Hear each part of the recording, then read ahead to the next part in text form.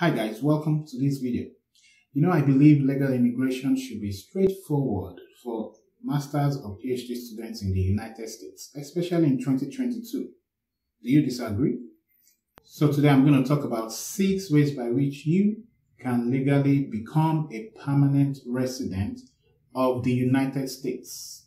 And some of these ways that I'm going to talk about are self-sponsored, and by that I mean they do not require you to have an employer to sponsor you, and also they do not require you to marry a citizen. Some of them. I know that from first-hand experience. So let's break down some of these 6 ways now. Well, the first one I'm going to talk about is family-based immigration. This is the most common path to permanent residency in the US. It's straightforward. You just need to find a citizen to sponsor you, a United States citizen. That's why a lot of people try to get married to, a citizen. And also if you have, of course, parents, you can do that. But of course, not a lot of us have that, right? Especially if you are here as a student in the United States on F1 or J1 visa. And apart from that, a lawful permanent resident can also sponsor your green card as a spouse. Now, the second part is what we call employer or employment-based immigration. Now, this involves you to find an employer to sponsor your permanent residency, and typically you would have to go through some work visas like H-1B visa or O visas. And for this to happen, before an employer can, sponsor you, they really have to prove that no US worker is available to fill the position. So there is this lengthy process of advertising the position and, ensuring that there are no US workers or US citizens or residents available to take that position before they can sponsor you. And that process is called labor certification. It's lengthy and costly. So a lot of companies don't mind, especially the big ones. They really don't care. They would happily do that. But the problem is there is a maximum number of visas that the government allows per year. And there is always a lot more H-1B applications. So what happens is this visa is usually administered in form of a lottery, in a lottery system, except if you are in academia. Academia is a little bit easier to get H-1B sponsored than other industry. Now, if you want to learn more about H-1B visas or where you can find companies that sponsor H-1B visas, I'm going to leave a link in the description below that you can use to, if you go to that particular website, you would be able to see companies that sponsor the most visas. So if you are willing to work with some of them, you would know that there is a high chance that they would eventually sponsor your H-1B after or during your OPT. So the third part I'm going to talk about is filing for permanent residency under the EB-1 category. Now, this EB-1 category is reserved for persons with extraordinary ability in the sciences, business, or arts, or education, or athletics, and that's usually called EB-1A. So there are different categories of EB-1 visas. So EB-1A is for extraordinary ability. People who consider themselves in this category can file for the EB-1A visas. Now, the EB-1B is for outstanding researchers or professors. Now, a big distinction between the two is that the EB-1A is self-sponsored, the one I talked about as reserved for persons with extraordinary ability. So it's usually self-sponsored, which means you don't need to go through an employer to sponsor you. Of course, there are a lot of evidence that you have to prove, that you have to show to the government. There is a high burden of evidence that you have to show. And that's why this particular visa, the EB-1A, is usually called the Einstein visa. So you should know that it's not easy to attain. But the EB-1B that is meant for outstanding professors or researchers needs a job offer. So an employer needs to sponsor you for that. And that's not easy to come by. Now, if you qualify under any of these categories, the EB-1A or B, you get to access green cards straight away. And your family can get green cards as well. Unlike the H-1B that I talked about earlier, where you have to work for the employer for some time before the employer can qualify to sponsor your green card. But for EB-1A and EB-1B, it's immediate. Now, one of our partners here at Bestman Academy qualified for the EB-1A visa as a student, and this is the interesting thing. She did that as a non-STEM student, okay?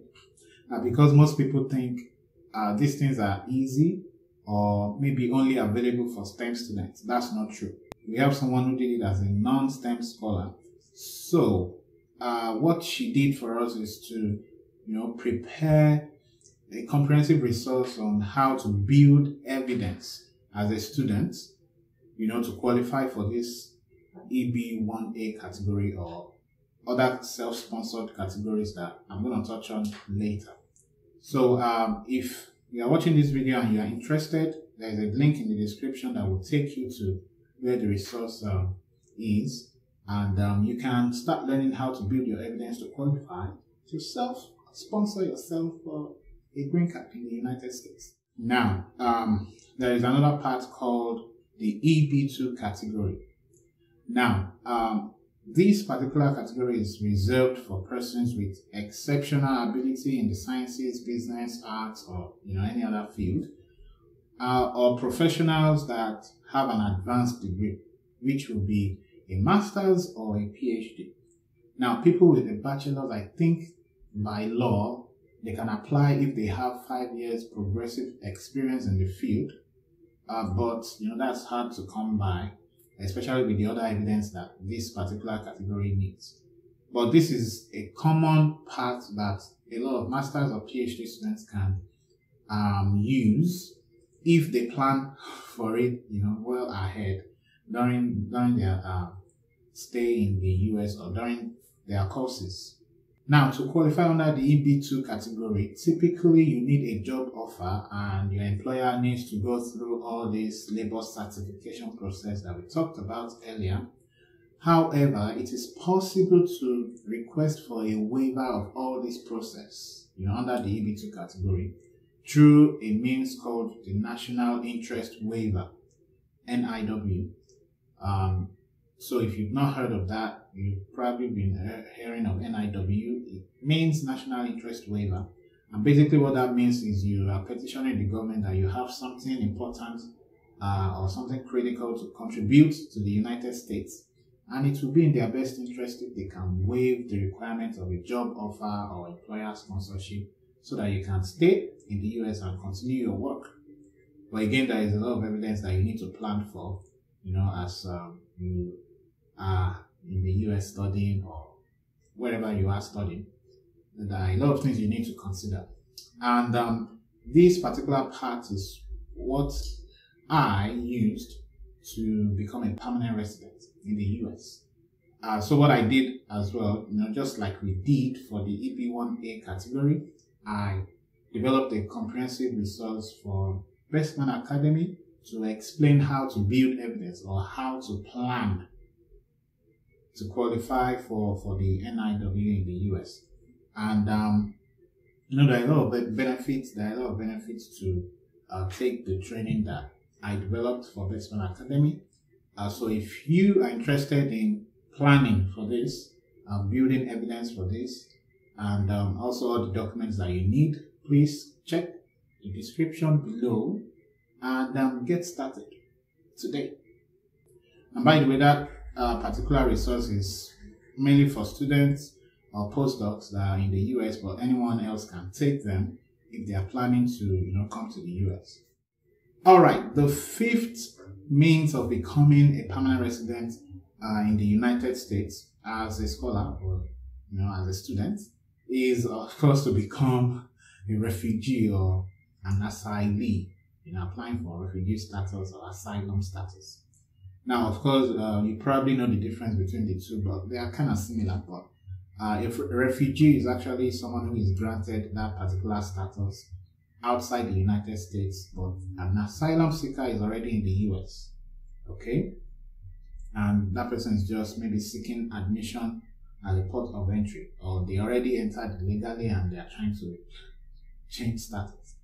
Or some people enter legally as well and they try to claim that asylum status.